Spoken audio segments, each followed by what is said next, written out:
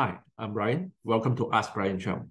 Today, we're going to discuss about credit note. Credit note is a business document that issued by supplier to the customer. This is to reduce the amount owing by the customer. Normally, there are three main purposes for the issuance of credit note. First, the customer return the goods to the supplier. This will increase the quantity of the stock for the supplier. Second, the customer requests a discount after the invoice. And thirdly, it's because there are errors in the previous invoice, and this is an amendment to reduce the amount. Let's check out how credit note will be done in SQL accounting software. In SQL accounting software, first we go to sales, invoice, new, select customer, we select syntax, select item, we select black pen, 10 unit, save.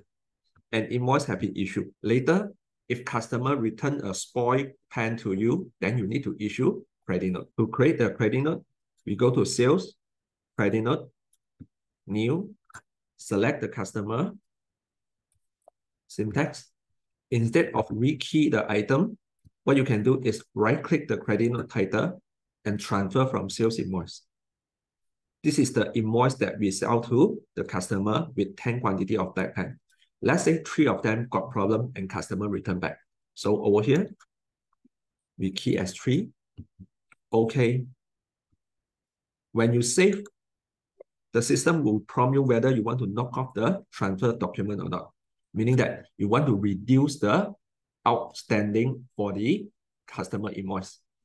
Let's say you click yes. At this moment, the quantity of the black pen will increase by 3 as returned by the customer, even though it is spoiled. Later, you can make use of stock issue or stock adjustment to reduce the 3 quantity for the spoiled pen because you cannot sell already. At the same time, you can notice that we have sales credit note and we also have customer credit note. Because just now, you already set the system will automatically knock off with the outstanding invoice. The outstanding of the invoice will be reduced because there's a return of the stock. Meaning, if you use sales credit note, you can do the automatically knock off. But if the credit note do not involve stock quantity, what you can do is you do not need to go to sales credit note to do. You just go to customer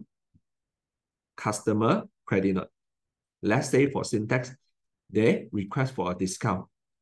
You go to new CN, same thing, select the customer, syntax, select an account, depends on you. You want to use back the sales account to reduce the amount or use sales adjustment. Let's say I use sales adjustment, discount allowed account. This account selection is depends on how you want your accounting entry to be. Let's say they ask for 10 ringgit discount. So key 10, and remember, this 10 ringgit will knock off with which invoice. By doing this, the outstanding will be reduced by 10 ringgit. Save it, done. Remember, to do a credit note, you need to have an invoice before this. Credit note is always an adjustment to the invoice. Can you guess what we will be discussed in the next video? Correct. It will be debit note. That's all for today. See you in the next video. Thank you.